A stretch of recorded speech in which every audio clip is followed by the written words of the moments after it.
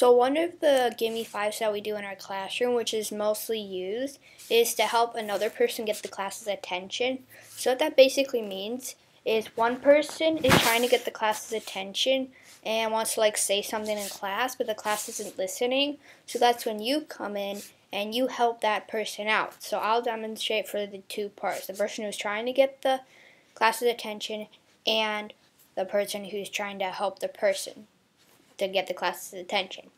So it's going to go like this: gimme five, and the person's going to keep doing the gimme five, and then nobody's going to be listening. So gimme five, gimme five, gimme five, gimme five, and the person's probably going to get louder, and that's when you come in and you say, gimme five, listen to Audrey, which is me.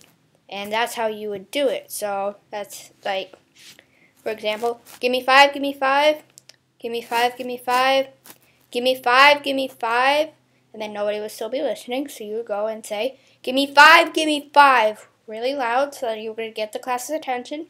And you would do, gimme five, can you all listen to Audrey because she has something important to say. And that's when the person who was trying to get the class's attention would get to tell their thing that they wanted to say to the class. So that is how you help another person to get the class's attention so they can get their word, whatever they want to say.